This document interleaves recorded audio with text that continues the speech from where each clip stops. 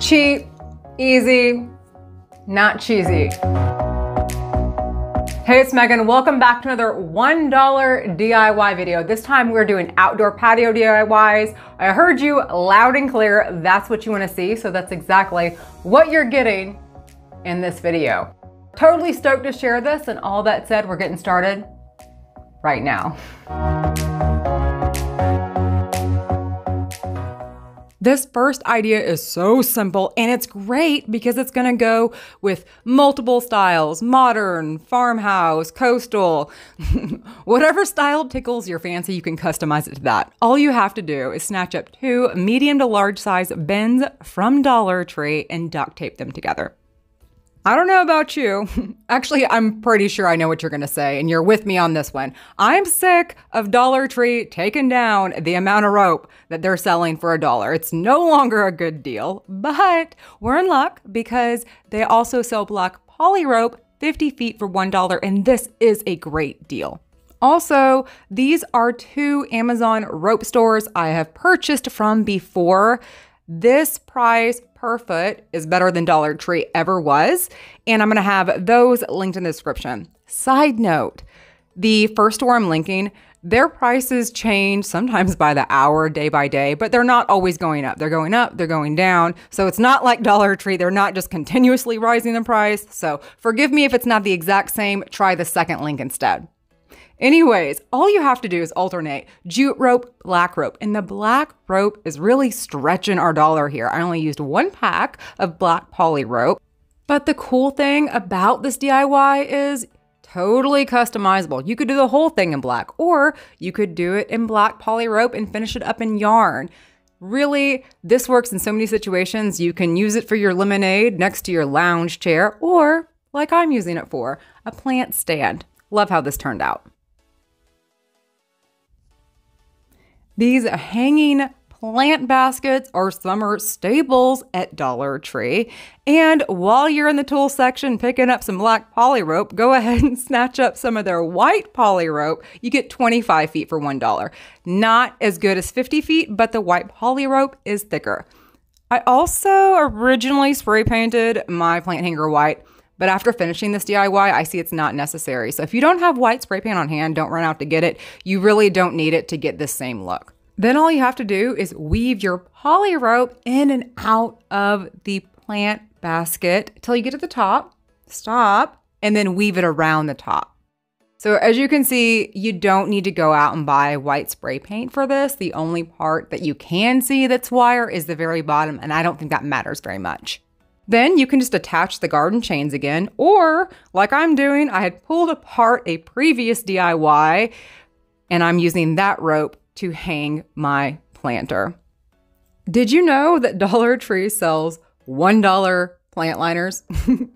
I didn't until this year. I'd never seen them before. That's really a good deal. And that's what I used. I put my elephant bush in the hanging planter. So depending on what you have on hand, this will cost you $4 to $6 to make, which is really a great deal considering even the beyond basic plant hangers at Lowe's are like $10 to $15. Walmart and Dollar Tree both sell plastic waste baskets for $1 or 98 cents. It doesn't matter if you go to Dollar Tree or Walmart to snatch up a waste basket. I'm using a waste basket, or I'm reusing a waste basket that I had used last year for a DIY planter.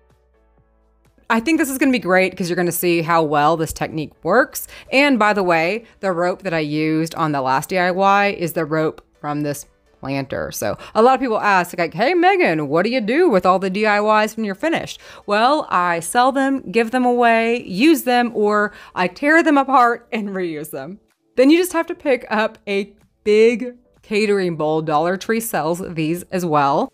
And poke some holes, drainage holes. So we're making another planter here, y'all. No rope is going to be involved this planter. So if you're not like a rope fan, this DIY is for you. Then just hot glue your bowl to your wastebasket. Dollar Tree also sells caulk in their tool section. They sell the squeeze tube, and they also sell the kind that you can put in a caulk gun. It doesn't matter, same type. put it all over your bowl and your wastebasket. And like I said, we're making a planter. So from here on out, I'm going to call it a planter. Then you're going to snatch up some of Dollar Tree's sand.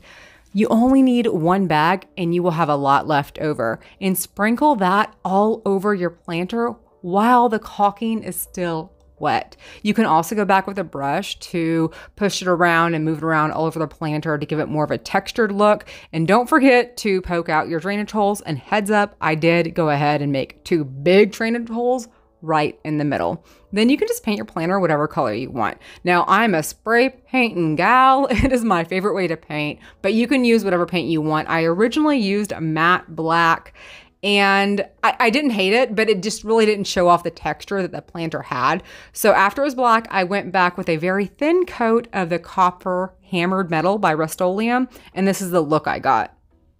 So just, if you want the same look, you will have to go black and then do a light coat. And that's why I brought that up, that I spray painted black first and then went back with copper. I made a smaller one by using a 50-cent cup and a 50-cent bowl from Walmart. The only difference with this little planter is I used my drill to make a hole in the cup and the bowl for drainage. Everything else is the same. Caulking, sand, spray paint black, spray paint gold. And this is how these 2 planters turned out. I really love how these turned out.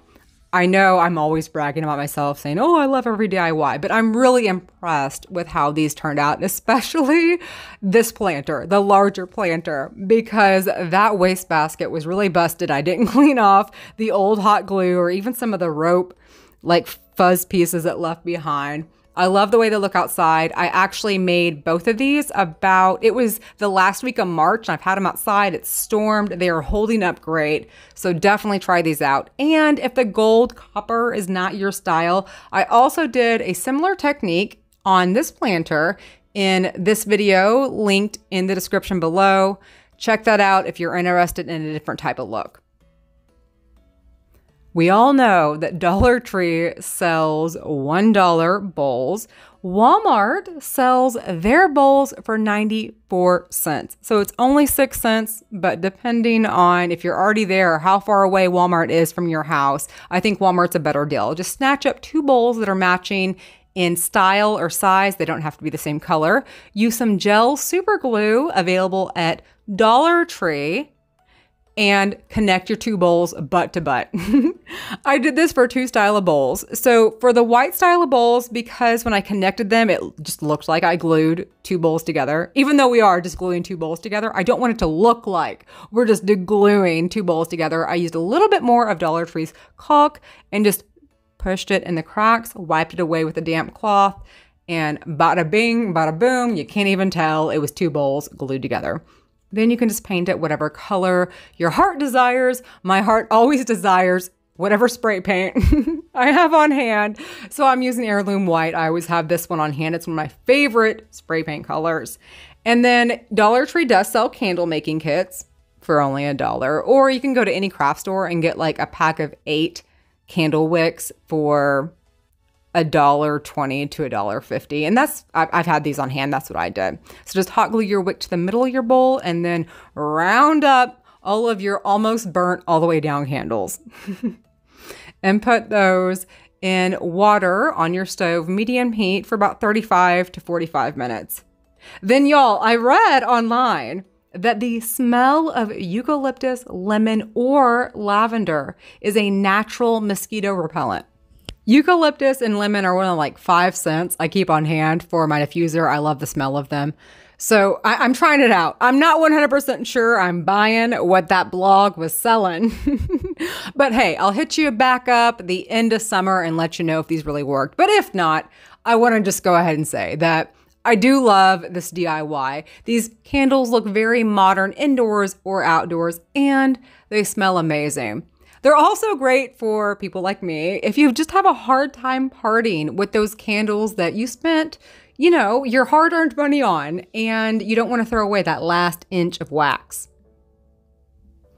And we are on to the next one. Now, Dollar Tree, since Christmas, has been selling the value pack of tumbling tower games. I've seen these in stores as recent as the last week of April-ish, but they also have them online as of the last week of April 2021. If you can't find the value pack, that's fine. You can still use their regular size. You'll just need to double the amount you purchase. Then I mentioned in a previous video, you can go to Facebook Market, go to their marketplace, search free wood, and this is going to pop up all free listings in your area. This is how I get a lot of my free items, especially free scrap wood. But I also join groups called Sell Nothing, Buy Nothing, where it's just a group of people giving away their free stuff, kind of like one man's trash is another man's treasure. So check all that stuff out on Facebook. That's really the only reason I'm still on Facebook.